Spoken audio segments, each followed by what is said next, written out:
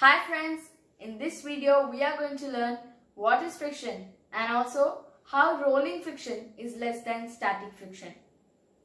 Let me explain the concept of friction. If I roll this pencil, it will stop after some time.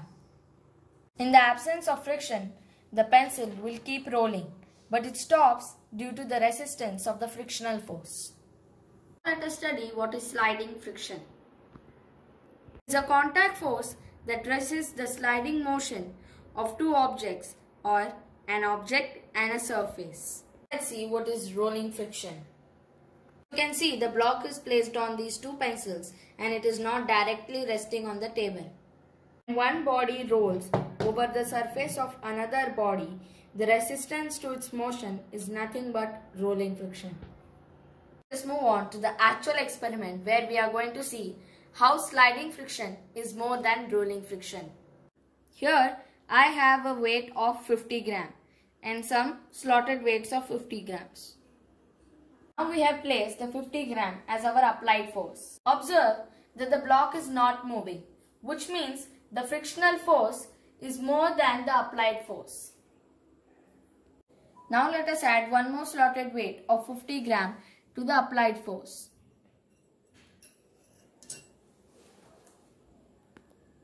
Can you observe that the block is still not moving? This means that the frictional force is more than the applied force of 100 grams. The same way, I have added one more weight, but still the block is not moving. Now I have added one more weight. Now let us see if the applied force is more than the frictional force.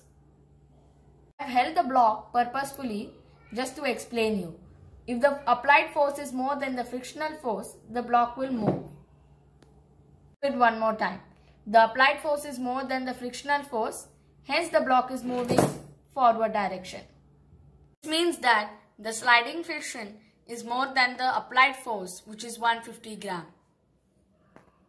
Let's move on to the experiment for rolling friction. I am going to use these two pencils. Also remove the two weights. So now the applied force is only 50 gram. To convert this into rolling friction, I will place these pencils below the block.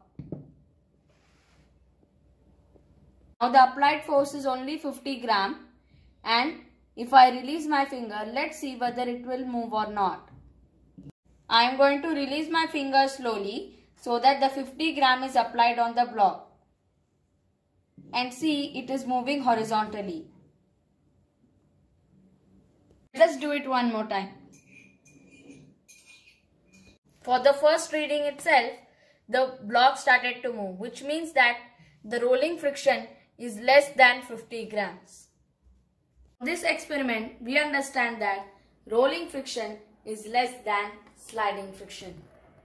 Thank you for watching this video. I hope you liked it.